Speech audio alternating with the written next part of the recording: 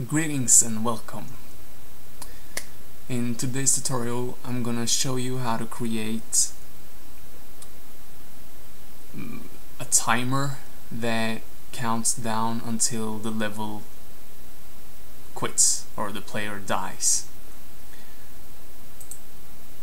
And I'm gonna just create a new project, first person template, because then we know what we get. And I thought that this kind of mechanism or function would be cool if you put it at the end of your level.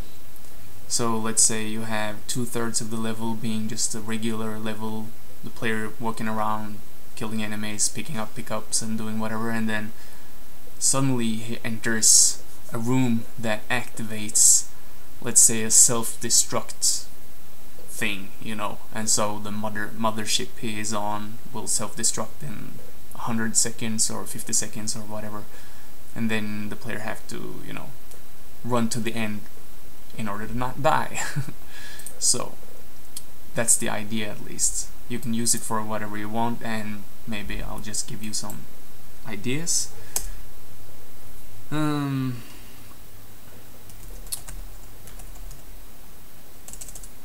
Let's just call it self-destruct tutorial. Self-destruct tutorial.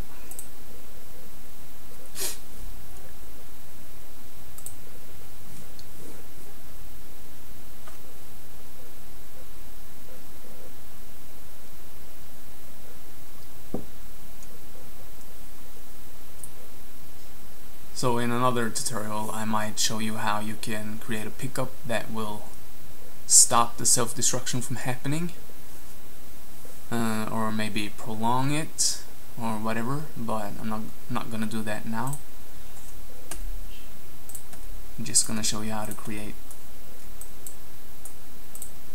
this one thing. I'm just deleting some boxes and whatever because okay.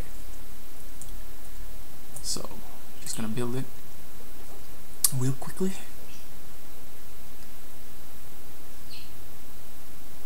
Loop. Yes. Okay. So, first things first. First, I'm gonna go into blueprints and create a new blueprint, an actor, and I'm gonna call this annihilation. Yes. So this is the annihilation blueprint. Okay. So I will start by creating a scene, just a normal regular scene. That's good.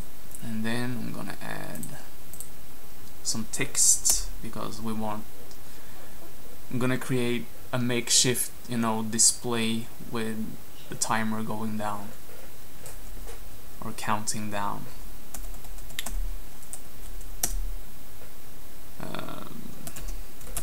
Countdown, that's probably good enough.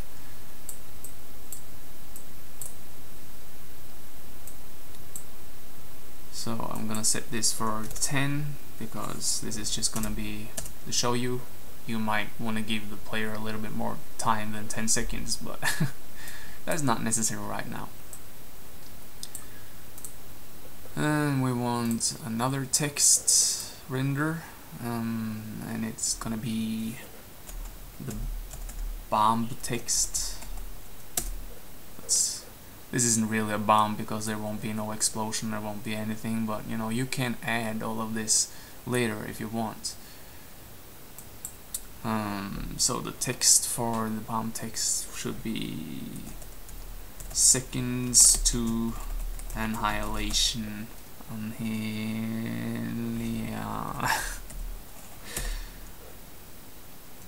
Like that. No.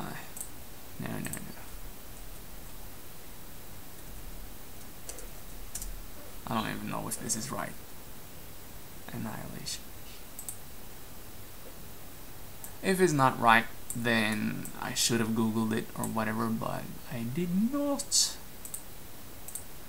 But isn't it supposed to update?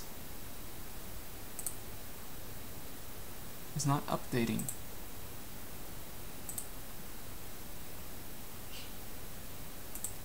You see that? It says something else here than it does here. Then I'm gonna do it again. Just because.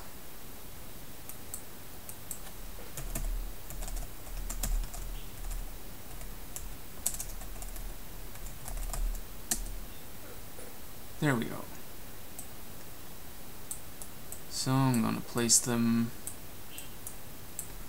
more or less where they should be, and more or less how big. Maybe like that.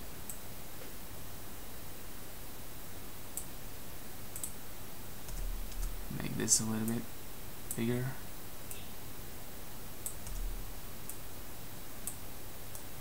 $10 I didn't even see that.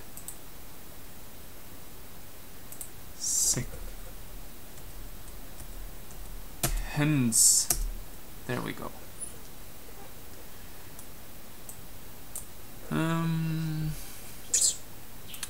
Yeah. Name it bomb text like that. And yeah, I'm gonna use a static mesh as the makeshift screen. I'm gonna call that, how about just screen? Screen. And for it, I'm just gonna use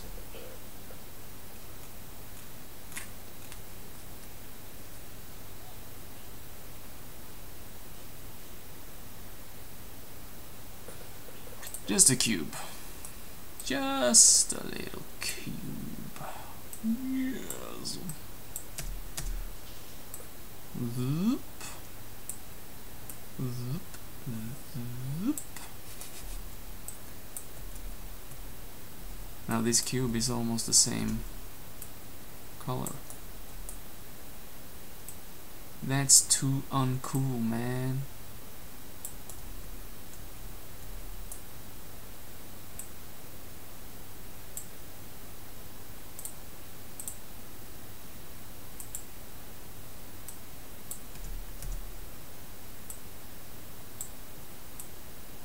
But of course, you're gonna create your own perfect, awesome, amazing screen, so it doesn't really matter what I'm doing.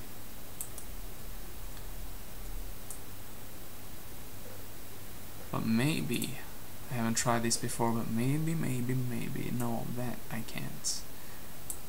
But I might, yes. That was ugly. How about just going up like this? No, just... So I'm just changing the colors in the text just to make them more visible. Like that. And compile and save. And I'm gonna save the map as well, just in case. Okay, so now we will set up the graph. No, one more thing. I'm gonna have to create a variable, and it's gonna be an integer, and I'm just gonna call that integer. So now we start by creating an event tick with its delta seconds on, and also we are going, oh, I forgot, we're gonna create a collision box, a collision volume, that when the player enters it or overlaps the volume, then the countdown will start. So box box should be this big, let's say. Like, it would be enough to just set this, put this box right where the player enters the room, so just place it where the door is, and then boom, the countdown will begin.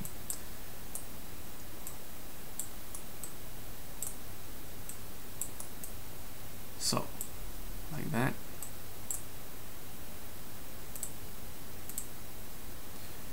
Now we will go down here, but first I'm gonna rename this, and I'm gonna call it bomb trigger area, like that. Now go down to events and click add event for bomb trigger area. I'm gonna take add on component begin overlap. So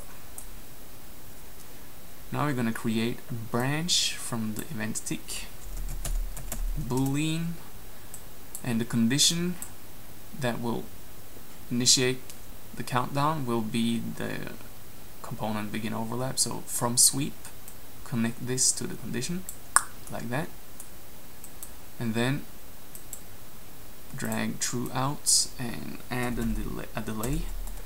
This will say how quickly the countdown will go, or how quickly it will count down. So I'm just gonna take 1 for 1 second, and then we're gonna take the integer and we're gonna set it. So I'm holding Alt key down and dragging it out to set it, and I want to get it as well, so I'm holding Control down and dragging it out. I'm gonna drag this out, and I'm gonna take a minus like that. So and connect this to that, and I'm gonna write 1.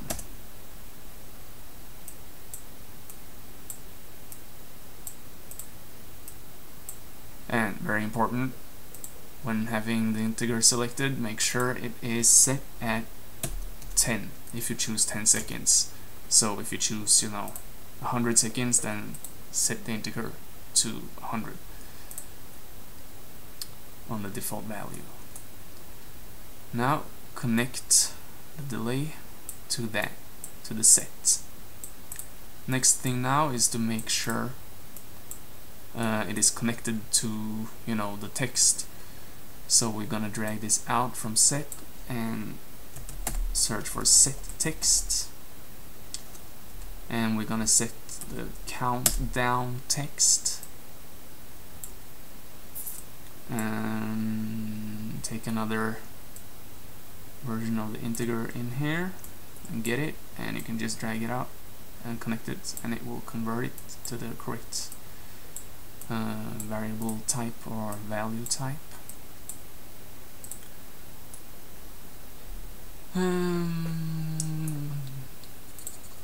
Now we can check, I guess, if it's actually counting down. So back here you see the annihilation blueprint. Drag this out. Here it is. I'm gonna place it on the wall. Boom, like that. Now let's see if it actually counts down. Boom. There it goes. Yay! What happens? Nothing. It just keeps on going. But that's not right. Well, at least it's counting down. So now we will make sure the interesting part happens. So after set text, we're gonna create a new branch, and the condition will be if the integer reaches -1, it should quit the level. So we're gonna take equal. So if it is less or equal to -1, that's the condition.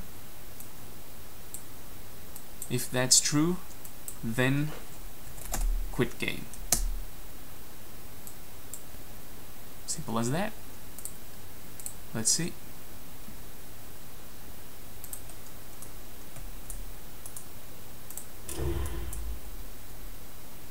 Boom, boom, boom, boom.